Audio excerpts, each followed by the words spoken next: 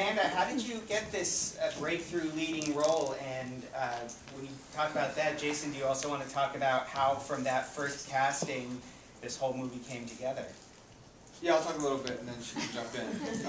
I was actually, when I first met Michael, he had already cast Amanda from you can tell her how, you can talk about how, but he had already cast Amanda. And I loved the script. I'd read another script that he had written that was phenomenal, but it was like a $20 million movie, way too big for us to make together.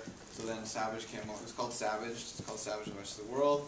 And then I knew immediately that I wanted to work with Michael, and then we could do this. Yeah, so I had a friend from acting class who forwarded me the Craigslist casting, the seeking an actress, and I was a little hesitant at first, but I submitted myself, and then I auditioned with the abduction scene, and then had the call back in a park to do more like physical stuff to make sure I could be a fighter.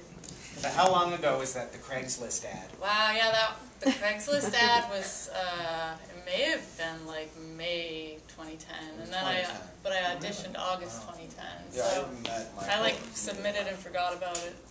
Yeah. The audition wasn't for the whole film, right? We did the short first. We did a short version because that's all we could do. It was like a proof of concept. So it was a 15-minute piece that we did in October of 2010. And then it took like a couple more years to raise the financing, and we shot in 2012. So at what point did the rest of you come in? Well, Dan and Edward, you guys were in pretty early. Yeah, we were. I met Michael in New Mexico when he was scouting locations. It ended up being shot up here up north in Burbank for the most part, in Lancaster and Ransford. But yeah, and Ed and I came on board, and Danelle as part of the investor group, so we were on fairly early from that point on. Yeah, and then we brought Gregory Lumpkin on board for visual effects because he's extremely experienced in that area, and there were a lot of them. They're amazing, by the way. Thank you. And also, Michael did an amazing job. Yes, he did. Michael's not here tonight, but Michael is really a great DP, and he's also got a great eye and understands how all of this works, so it makes my job really easy. So there were 206 visual effects in the film, and Michael learned how to do all of them. And a lot of them, he didn't even know how to use the software before he learned it. Wow. So a lot of the execution Michael did the post on the show. Yeah, and then Gregory was there during production to make sure that all those visual effects that Michael would be doing later were properly executed, and so there was a lot to do. Yeah. And then there were a ton of special effects, makeup special effects, and Hugo Villasenora, who's phenomenal. He did a lot of all the makeup stuff. All the prosthetics, all the cuts and everything we had, and he's worked on Star Trek and all kinds of things. Most of the shoots were at night, some of them were back-to-back nights, and so you can imagine just the continuity of the special effects and of the special effects makeup. And some of the scenes, Jason will probably, or Leslie will talk about it, but some of the scenes were shot a year ahead of the film, so those are all edited in, I thought, really well. I don't know if you want to talk about that. Yeah, so we put together a little bit of money and shot for 7 days, and we shot, our intention was to shoot scenes that were actually going to end up in the finished film, so we could save money. Some of those scenes did not end up in the finished film, but the scene when she was at the payphone, the scene when she was pulling the guy on the road and almost running into him. The bar scene. The bar scene, the entire bar scene was shot an entire year before the rest of the movie. And the opening when she's gets the car, right? Oh, when she gets the car too. Also, that's a year before. There's actually moments in. There's moments in the abduction scene where literally there's something that happens, and that's a year before, and then like a second later, it's a year later. And her hair had changed a little bit, and we had to modify it. Michael held on to the dresses. Fortunately, we had 3 versions of the dress because they had to be they had to evolve throughout the film. And then we had, incredible costume people that had to deal with all that, and the duct tape. There was a lot of variations in the duct tape. Well, are there questions from the audience I have before a we go on? You and then in the pink. Yeah, I just have a comment to make. I can only imagine what your budget must have been. You got a better film than your budget. Congratulations. Just terrific. Just terrific. Glad you understand that. The big piece of that is Michael, though. He did a lot of work himself, and trust me, the post work would have been 10 times more expensive had he not pretty much taken on editing, special effects, and a bunch of other things. Music, Foley, he did all that stuff as well too. It all paid off. Yeah. Well, I think one of the things that Michael did a really great job of, because he he really does understand editing as well. He was shooting, and then sometimes we finished the main shoot, and he's like, I need this, this, this, and this, and this. He thinks like an editor. And also Yeah. we had previs. I don't know if you guys know what previs is, but it's like animation where you're literally animating the entire shot beforehand. So all of the action sequences in the film, we had already seen them animated. We were on set with the actors, with the crew, even the gaffers and the grips. Everybody saw exactly, even down to the expression of the bartender making that face, that was all animated. So we knew exactly what we were going to do at all times. And another thing I think we got really lucky with is a big scene was the gold mine, or the sort of the third act where, you know, it's the showdown. We were supposed to shoot that all in a house, and we had a house, and we didn't like the budget for the house. We couldn't afford it, really. And then Michael just started driving around and just randomly saw something up on a hill, went up there, and it was an abandoned gold mine. And he'd never let anyone film there before. And so we got that place, and I think that is why that film looks, our film looks so big, is because, you know, of that location. We got a phenomenal location. We got very lucky. And we didn't have to shoot with permits there because it was totally removed from the city, and it was a very dangerous location. It was extremely, with sulfur and asbestos and nails. What? No, but wait. I'll tell you what Michael and I were doing even before a lot of these people were involved. Michael and I were, I guess my parents are finding this out for the first time. But Michael and I were literally going into this mine and with shirts wrapped around our mouths and like digging stuff out so that the actors wouldn't have to deal with it when we were there. It was crazy, and it was bad for our health, and we were breathing it. And we were like, okay, let's just cover it with a big potato sack. That's fine. No, we did that. And so, but we also, to make the mine more safe, is that we had to fix all the stairs, and we had to take away all the sharp objects, and we had to remove. I mean, it was a lot of 2 days of solid safety, just for that location. Question over here? Yes, my question is for Amanda. What kind of work did you have to do to prepare yourself for this role? Yeah, I did a lot of research about being deaf, and then for the manga stuff, I did a lot of research about manga specifically, and then Native Americans.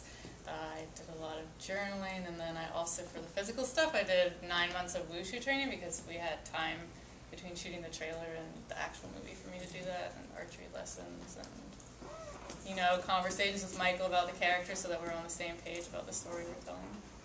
There's so many intense action scenes for you. There's the fight on the truck, there's the fight in the bar, there's the fight in the mine at the end. Which was the toughest, and how did you do them all? I guess the toughest for me was the end fight because I didn't have a stunt double for that one, so yeah, that was the toughest. Yeah, but you pulled it off. She sold that scene. She did that. You know, we had a couple stunt coordinators, and but you know, like you said, all the work that you put in, all the work she put into it was phenomenal, and it shows. And Michael really didn't want her to have a stunt double for the last scene. He really wanted to show what she could do, and she really totally nailed it. For the truck fight scene, we couldn't have her not have a stunt double. It was just too dangerous. Oh, yeah. No. Are there more questions from the audience? Yes, cheers. Here, what was the most difficult scene to film with regard to the special effects and the makeup that had to be done to make it come to fruition? Gosh, there's so many scenes. Greg can maybe answer. The barbed wire scene where she was tied up, which is pretty gruesome, but that was tricky in terms of that was a long scene. They had to go through a lot. It took a while. We were just working really hard. Getting that stuff, getting it realistic, of course, it's a film, but getting it realistic and getting it to work, it just took a lot of time and a lot of patience and a lot of takes and a lot of blood. And you also, when you're working with the special effects blood, it has a lifespan. You have to do it pretty quickly or it dries up and then you have to take it off and redo it. So while it was small, that was probably one of the more kind of difficult and tedious scenes, I would say, in terms of execution. Another question? Obviously, it was a technical tour de force as far as effects and like directing and visuals were concerned. The story of the Native American, backstory was really great. But a lot of these actors I've recognized from other films. They're all really good actors, and I'm wondering how intense the casting process was to get this collection of people together to work on this film. It was very, very thorough. extremely thorough. We went through a lot of auditions, and Michael was very, very particular, as he should have been, and there were some good actors that we found. There were actually just phenomenal actors, but they didn't fit among the brothers. I remember that happened to one guy from New York. He was so good that Michael was like, maybe we can make him a long-lost brother from New York. And I was like, no, Michael. He really was one of the best actors I've ever seen audition for anything, but he just didn't fit the film. We couldn't cast him. I don't know if Leslie wants to talk about it. Yeah, I think it was a long process, because like I said, we did the short, and from the short, Amanda, like I said, she was cast. Rod was cast, Wes was cast. There were a couple other people, a couple other brothers that were cast that got replaced. Like the guy that's in the bar scene, he's like dead, Jed. Ronnie. He was The supposed guy to that be one gets the cue with the stick in his cue eye? stick. He was supposed to be one of the brothers, and then that didn't happen. Because we sort of, it was the test, it was proof of concept. But Wes was phenomenal, and he delivered. Ronnie, who as well. So we had a lot of the original cast from that piece, and then we had to go out, and then, like you said, it came down to matching people as well with the brothers. Finding Cody and Skeeter was a really long process. Yeah. They And were Mark. And Mark. And Dane Peeps, because the original person who was cast in it had another movie, and we couldn't wait for him, so we had to. We found Mark for that.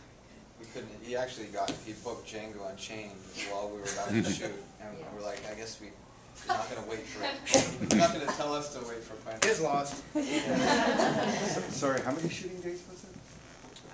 It was, well, if you take in the first 7, and for the short, which, because we used some of that stuff, not all of it, it was another 25 days on top of that. And a lot of pickup days. Yeah, I was Only And Michael's backyard, by the way. A lot of the stuff was shot in Michael's backyard, in his bedroom. The arm, I'm giving away all the magic, but Yeah. the arm, when she looks in the barn and all The grub worms, yeah, the worms are in her, that was a composite. This part of the arm was shot in Michael and I were shooting his bedroom. On the floor, we blacked out the entire room. And I went to the pet store to get mealworms, and we just put the mealworms and we put a little bit of blood, and we shot that the way you saw it. It was exactly how it was shot, and then he just composited onto her arm. Wow. The other piece of that, very quickly though, is the crew. Most of